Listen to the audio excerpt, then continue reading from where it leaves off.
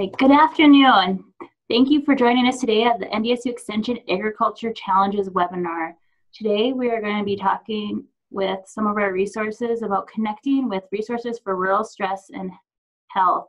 Our first speaker today is Lisa Peterson, the livestock specialist at the Central Grasslands Research Extension Center in Streator, North Dakota.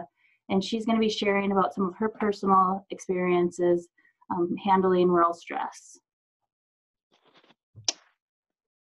Hold on here. So good afternoon or good morning if you're in the Mountain Time Zone. So thank you, Miranda. And some of you are probably wondering why a specialist is about farm stress. As I get my slides up here, everything good? See them or no? Now good? Yes. Okay. And I have been as a part of a team at NDSU Extension looking at rural stress or farm and ranch stress, and I was asked to share some of the things that our family went through in the dirty 80s and some things that I see resilient producers, the traits that they have today. So first of all, a disclaimer is I am not a trained mental health professional. I have very broad shoulders, and I like to hear from producers and learn from them and help them when I can.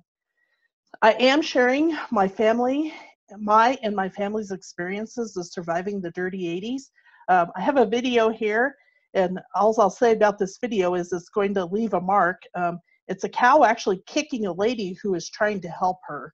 And so this lady is trying to help this cow have a calf actually, and she just nails her right in the face. And that is how my dad would tell you that going through the dirty 80s in agriculture was for him. It was a kick in the face almost every day. I will give you the view that I have through my rose-colored glasses. I'm going to share my observations of what I see resilient ag operations have in terms of some traits and some things that my father and I just discussed that helped us get through the dirty 80s. And so here on the right, I love this little meme or picture, if you will, and it says, how deep is the mud? It depends on who you ask, and we all go through the same stuff differently. And so my dad is the big guy, he's about 6'6", and even if he was 5 foot tall, he would still go through things like this big nog on the right. And I know a lot of other people who really don't shoulder things the same way my dad does. And so one of the things that I think would help us all get through tough times, even if it's not dealing with farm or rural stress, is a positive attitude. And misery loves company. I know producers that I really like. I think they're great producers, but I know when I talk to them that it's going to be a downer discussion. And so even if things are going great, it's a bad day to them. And I know that winners have winners attitudes. And while I was doing some research for this presentation, I found a pretty new research project from Stanford where a researcher had spent a winter in the most northern part of Norway. And they call this report the Norwegian Secret to a Long Winter. And they have one of the lowest depression rates in the world there, even though they never see the sunshine. And really what it came out of it was that the people in that community, in that area, embrace and happily take on their long winter and have decided that it's a great thing instead of a bad thing. I would say to always have try. I have a picture up here of Secretariat. My family raises and races racehorses, and it is really, really hard to duplicate try. And I know that in people as well. It's that don't quit attitude. And a quote from Michael Jordan is, don't be afraid to fail, but be afraid not to try. And as long as you're always giving your best and trying, I think it's really, really hard to actually fail. My dad always says to me when I'm in a tough situation, he always says, well, you know how to eat an elephant, right? And the answer is one bite at a time. And so eventually we will work through those challenging times. One of the things that I think is really important is to remain or become active in your community in person. And I have in person here highlighted. Get off your device, get off your phone, and interact with people, people to people.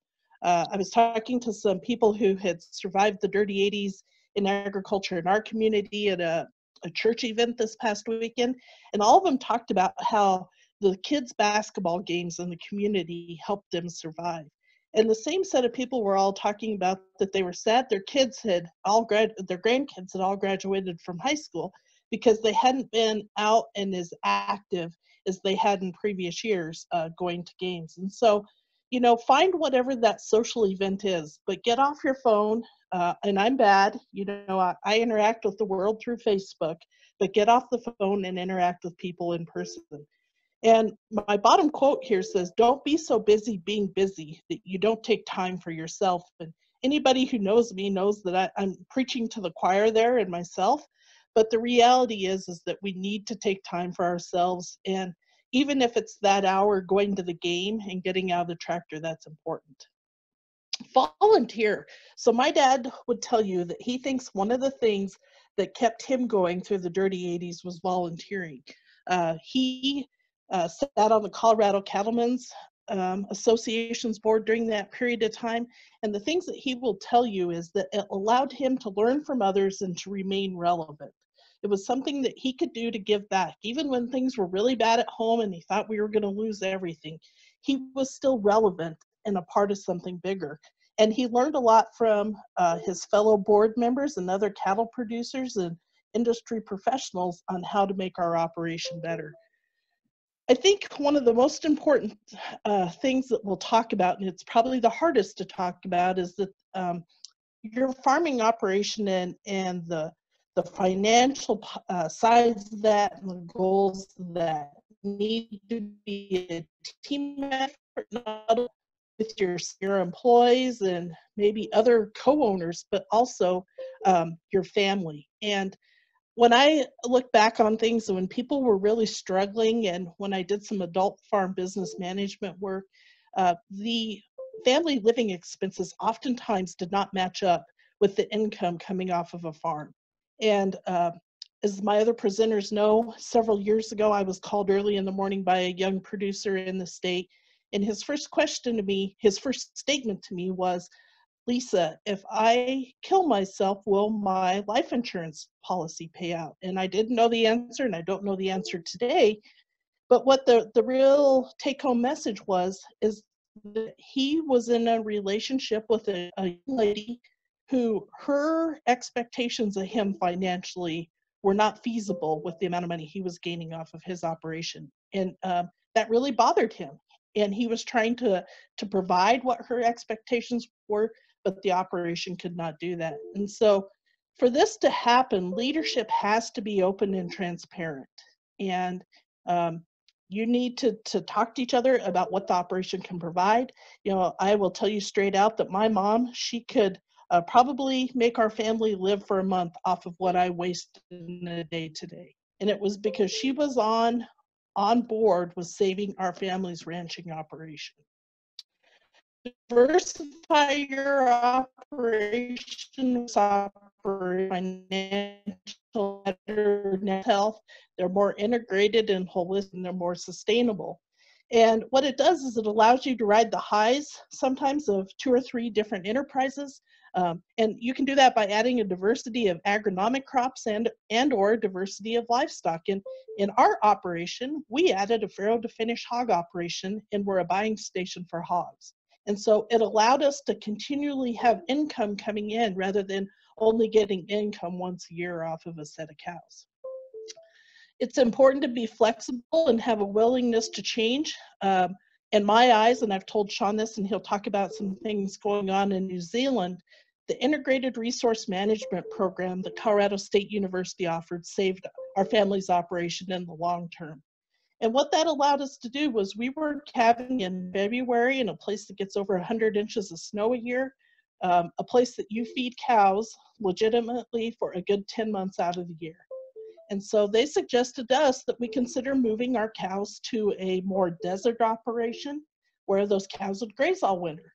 Well, it meant that my dad wasn't going to weigh every calf when they were born. They might not all get tagged. It was going to be a way for us, a way that we would have to change the way we did things. But at the end, it has allowed us to remain more financially stable and feasible. And at the bottom here, I have a quote from Stephen Covey, and it says, "One thing's for sure, if we keep doing what we're doing, we're going to keep getting the same results. Or we're going to keep getting what we're getting. One definition of insanity is to keep doing the same thing and expect different results." And so when you can be flexible and bring in a group of people to look at your operation, maybe do what we'd call a 360 review, it's your whole farm's health, not only the financial health, but the mental health and the soil health and the livestock health and the crop health. I think you can help your operation. And then use some on the farm or ranch income. Don't be too proud to find another job. In those 4 or 5 years that we were really going through tough times in Colorado, my dad managed an auction market.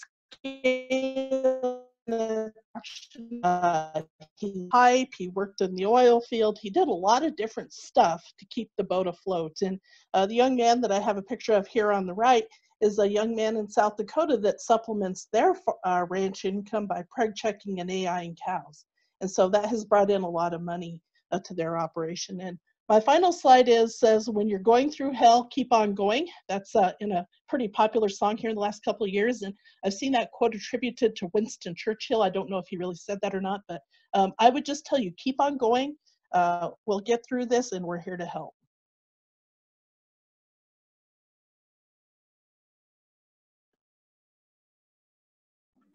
Thank you, Lisa. So our next speaker is Becky Dunham, and she is a social worker and farm stress therapist with Lutheran Social Services, and she's going to talk about depression and some of the support services available. Hello. Let me get my PowerPoint working the way I need it to here.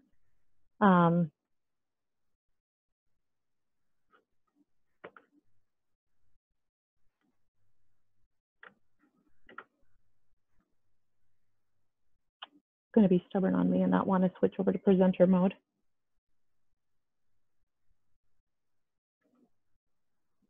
Here we go. Are you guys seeing things the way you need to see? You need to switch your display settings again. Thank you for that reminder.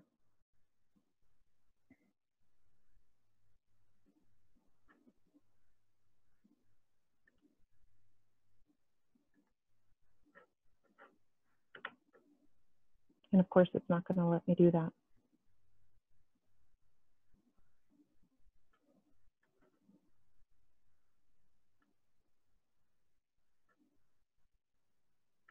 Here we go.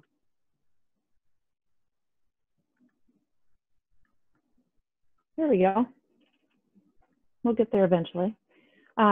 So I am Becky Kopp Dunham, and I am a therapist that contracts with Lutheran Social Services, and I have taken a special interest in reaching out to the farm and ranch community. My husband and I farm, and so we have an in-depth, I guess, understanding of what it's been like to manage in especially this most recent year. And because this is, as I tell everybody, this is a population that's near and dear to my heart. These are my people. And so it hurts me to see people struggle, and knowing that I can reach out and offer some support to people is something that means a lot to me. And so I'm going to take some time. Everything that Lisa and Sean are going to talk about today are things that I would echo as well, that are great. I'm going to stick to the mental health piece here a little bit and talk about what you see here is this wearing out your bootstraps. It's a collaboration between multiple agencies, NDSU Extension being one of them, to just reach out and educate people on the accessibility of mental health services. You're going to hear me talk about farm-to-farm therapy, and I am a therapist that when I do, if you're logging on right now, this is how we do telemedicine. We call it telemedicine or online therapy. If you're able to do this, you're able to do telemedicine with me. You'll see it in the same way that you are seeing and hearing me now. And I very often do it from my farm in Minnesota. and I can reach out to anybody throughout North Dakota. And if you have an internet connection, you have the ability to do that, or obviously in-person therapy as well. So the first slide that I want to talk about is that there's the saying, right, that we lift ourselves up by our bootstraps. Well, that's expecting a lot out of us, and especially in years where farmers and ranchers are historically, and I say this with love, a bit stubborn. And I say that with love, but they're known for being a bit stubborn when it comes to even physical health services or mental health services. And this is a time where we need to do something different. It has been an exceptional season, and it is time that we reach out. And the greatest asset to your farm and ranch is your mental and physical well-being. If you're not mentally and physically well, you're unable to complete what you need to do around your farm that is actually going to be what can generate some income. And so this is a way, I use this analogy, I guess, that, you know, the tractors, we have the duals on, right, to get through the mud this season. Therapy is like that. And so it isn't just powering through, and you don't have to power through. There's people like me and a multitude of other providers who are here more than willing to offer that support with some farm understanding. And people often wonder, you know, well, what am I going to talk about? I'll guide you through every bit of it. There's no need to worry about that. So talking a little bit about sadness versus depression. I'm not going to go through, I know you can see it on your slide, I'm not going to go through every symptom, but I want to just pull out a few points that are relevant to the farmers and ranchers that at least I've had experience with. It's getting into that hopeless mindset. And you heard Lisa speak to maintaining that positive mindset or that winning mindset. And that really does have a lot to do with it. And it doesn't minimize the struggle that we're all going through this year. It doesn't make the harvest easy. It doesn't, you know, our wheat had disease in it too because it was wet. I mean, it doesn't minimize any of that. But for many people, and I know not everybody, and I'm speaking about ranchers here, that how many harvests have you been unable to get any crop off your field? Not how hard was it or how difficult, breakdowns, weather. How many times have you been unable to get any crop off your field? Well, all the farmers I've spoken to were like, well, no, we've always been able to get some harvest off. So you've had 100% success rate then in getting some crop off your field. And again, not to minimize what we're all going through in this season, but there is a lot to be said about mindset. And that's what depression is it really pulls you into that hopeless, helpless mindset that there's no way out of this. And that is what crosses over from just being stressed into depression.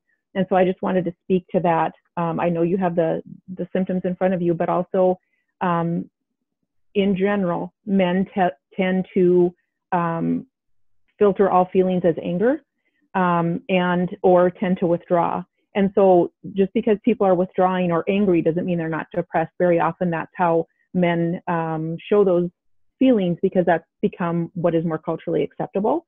And so just to also keep in mind with that. Also, if chores aren't getting done, the farmers and ranchers I know take a lot of pride in their equipment and their farms and their livestock. And so if that isn't getting done and that's unusual for them, that's something to be paying attention to. So again, the next slide, it says, even if you feel alone in this, you aren't. And I think that Lisa said something that was really important, and it's about reaching out to people. And I know we all have the technology that we can reach out to people virtually, but there's a lot to be said about being in the same room with someone, right? And like, you know, I love our local cafe. You'll see a group of farmers at the table drinking their coffee, talking about the weather. There's a lot to be said about that personal connection. And I think having that connection with a therapist is just another way to do that. And especially a therapist that has that farming connection where you can, I understand some of that language and I'm not a family member. You know, a lot of farmers are at risk of losing their farms, and I'm not grandpa, I'm not a spouse, I'm not anybody who has a very deep personal interest in that farm where you can speak the way you need to speak about what is going on. And I'm a neutral person that can share that with you. Some of the things that you can do if you're worried about someone, absolutely ask if they're okay. And there's a lot of people that are afraid to do that, oh, I'm going to upset them, or I'm going to make them think about if I ask them if they're thinking about hurting themselves, I'm going to give them that idea. And that research doesn't support that, actually. You're not going to give anyone the idea. And oftentimes there's a lot of relief in being asked if a person is okay. And so I absolutely encourage you to reach out. If you want to, if you are a spouse or a family member, a neighbor, and you are worried about someone, offer to help them schedule the appointment, offer to go with them to the appointment, not even necessarily to sit in, but just to go with and offer that support.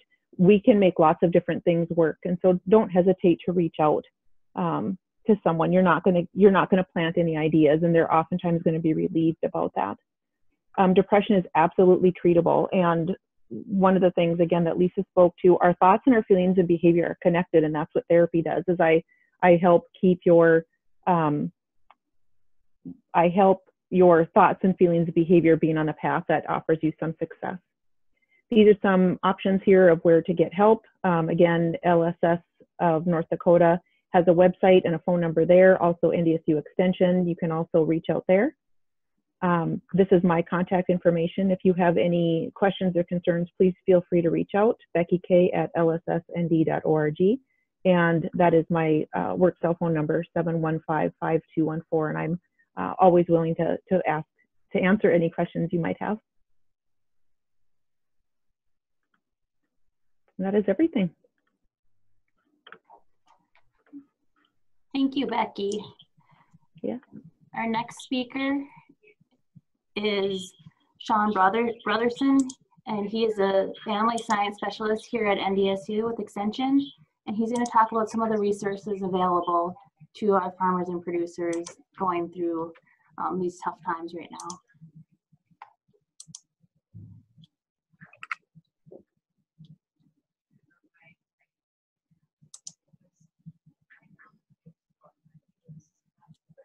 Hi, this is Sean Brotherson with NDSU Extension, and good to be with you today. I'm just going to share a little bit about some resources that you might access that are designed to help promote health and wellness, particularly for farm and ranch populations, and then just 2 or 3 takeaway coping strategies that are important to consider when you're dealing with times of stress in agriculture. Miranda, I'll ask, can you see my presentation okay? Yes, everything looks good. All right, thank you. So the first thing maybe to think about is what kind of priority do we place on managing our health on a regular basis when we're operating in agriculture? And this particular little graphic asks the question, which matters more to us, equipment maintenance or farmer maintenance? And all of us know that when it's time to use equipment, get out in the field and work, that we really rely on the functionality of the equipment that we use in our farm and ranch operations. The same thing is true when there's critical times where you need to be at peak functionality in your physical and mental health. And when there are stressful times in agriculture, then you need to really pay attention to your own physical and mental well-being, because you depend on that as a critical resource to get you through those tough times. As Becky mentioned, sometimes we can be a little bit stubborn about that. This is a quote from a farmer down in Australia on farmers and mental health, and he said, often they maintain their tractors, they maintain their pumps and everything, but they don't maintain themselves. So that kind of leads me to my next point, maybe think about, is when you think about listing of your tangible assets on a farm or ranch operation, you often will think about land, livestock, seed, equipment, things like that. But we don't typically list our health or well-being, and yet it is your health that actually allows you to function every day on that operation, to make decisions, to keep things moving forward. And so really, if you think about it, your health is actually your most important asset as a farmer, rancher, or agricultural worker. It allows you to do all of those things, and it's the resource that is most important to your resilience in tough times.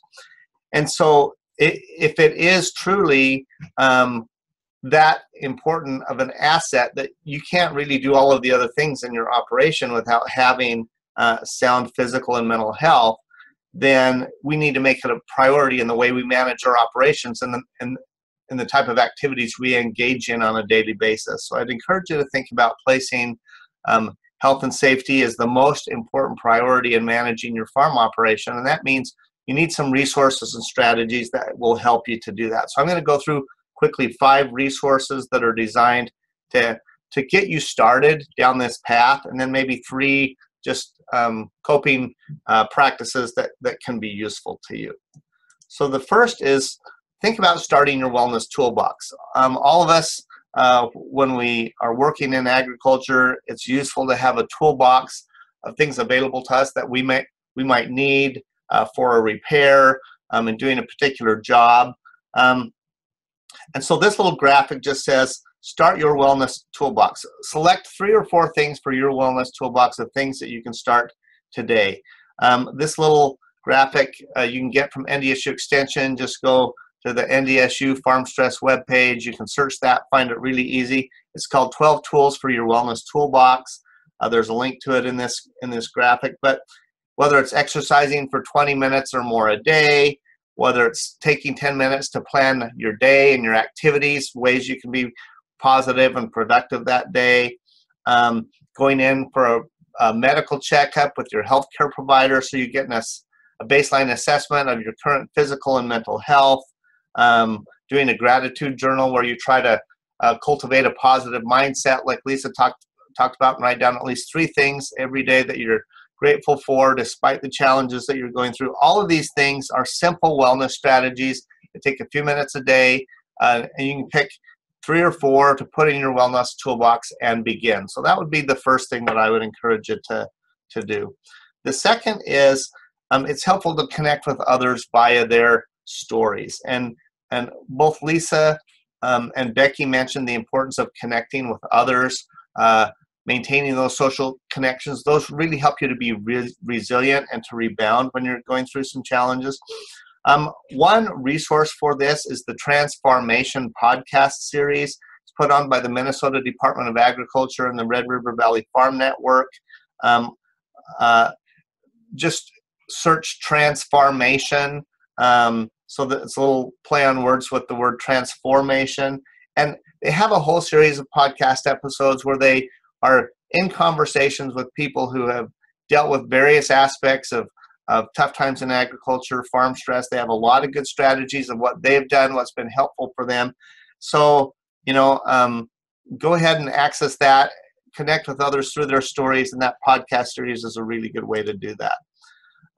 Another is, I'm going to give you permission to slow down and watch a movie or 2, but there's some specific ones that may be useful if you are concerned about, okay, I need to know a little bit more about how to handle some of these stressful conditions in agriculture, maybe with a spouse, maybe with employees or other family members. Maybe how do I deal with depression, hearing other people talk about it. There's 2 really good short video series.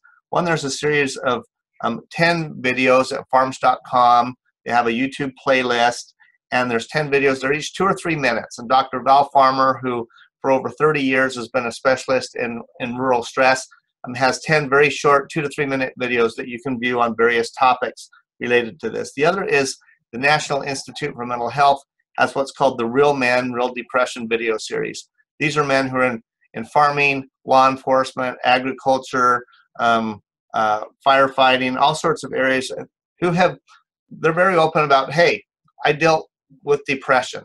I'm a man who goes to work every day. I take pride in what I do, but I experienced depression. It's not something that's shameful. Let me explain to you what I dealt with and how I dealt with it, and some resources and perspectives that might be useful to you. So I would encourage you to maybe access those resources. Third is that the country of New Zealand has perhaps the most comprehensive wellness initiative for those working in agriculture of any place in the world. It's called the New Zealand Farm Strong Initiative. And it just has a focus on living well in agriculture, how to stay healthy in good times and tough times. They have a wealth of resources on there and ideas. Just go to the Farm Strong New Zealand website, and that's a place to begin and think about, okay, how can I start pursuing this idea of resilience in my own life in agriculture. They have a lot of really good ideas. Finally, there seems to be an app for everything. So take time to download the Calm in the Storm mobile stress app. It's an app you can download to your phone. Helps gives you very practical, right to your phone, easy ideas every day, things that you can do to pursue wellness, right? Whether it's taking, have you taken a break for a few minutes today? Do you need to do a little mindfulness and breathing? Things like that. So download that app, very easy to find online, the Calm in the Storm stress app. As far as coping priorities, just 3 strategies to think about. One is that you do need to take time to rest and renew yourself. You can't be going 24/7. Last night I was driving in Cass County, and I get it. People are trying to get the harvest in, and people were out very late in the fields. It was dark. They were working out there. It was cold. I understand that. But in the midst of those challenging, hardworking times, also take those needed breaks that you need for a few minutes. If you're not taking care of yourself, it's really hard to maintain your health and take care of your family and your farm operation. And so explore sources of personal renewal that work for you. It might be a hobby, it might be exercise, it might be faith practice, but whatever is meaningful, take time for that. And again, take time for some of those connections with others who help you laugh, talk, get a sense of support. The second one I'd encourage you to think about is make healthy communication a priority. As Becky mentioned, it's easy, particularly for men, to become angry, irritable, or to withdraw into themselves. These are not healthy patterns of communication when you're trying to manage these particular difficulties. So be open to sharing your concerns with others. But part of what Lisa was talking about is as you're out in the community volunteering or connecting with others, it'll just give you a chance to have those positive, healthy talks with other people. So avoid those patterns of withdrawal or anger as your primary mode of communication. Finally, the last thing is remember to focus on your relationships. The farm operation kind of becomes a member of the family, and so sometimes during tough times you spend all your time taking care of that member of the family, but all your family relationships are important, and if you focus on them, they can help sustain you during times that are challenging. So that might mean working through a conflict. It might mean giving reassurance to children. It might be just having regular family routines, that things just don't go by the wayside, that you still have some family routines that you depend on a regular basis. So I'd encourage you to think about those 3 coping priorities. For more information on our farm stress resources, again, you can just search online NDSU and farm stress. Those resources will come up. Happy to take any questions that you have now. You can contact me, Sean Brotherson at NDSU Extension anytime, by phone, by email, and happy to visit with you as well as through your local county office. So thank you. Thank you, Sean. I want to thank all our speakers today for joining us to share about this very important topic. We'll now open it up for any questions. And you can either ask them out loud or type them in the chat box, and either way, we'll make sure they are addressed.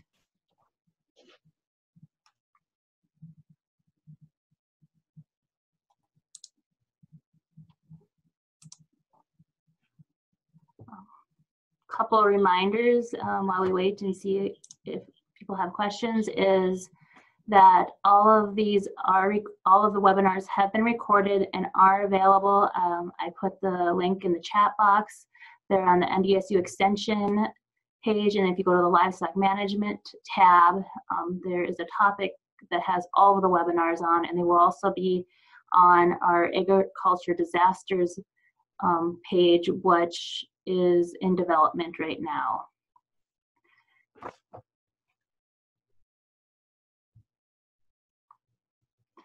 Okay, well, we also have one more webinar left tomorrow. We will be talking about weaning strategies given some of the challenges and the later than typical weaning dates that are being implemented this year as a result of the weather and other challenges that are facing our farmers and ranchers. So I want to thank you for joining us, and I'll give you one last opportunity to ask questions if there are any questions. Okay. All right, thank you. You, Miranda.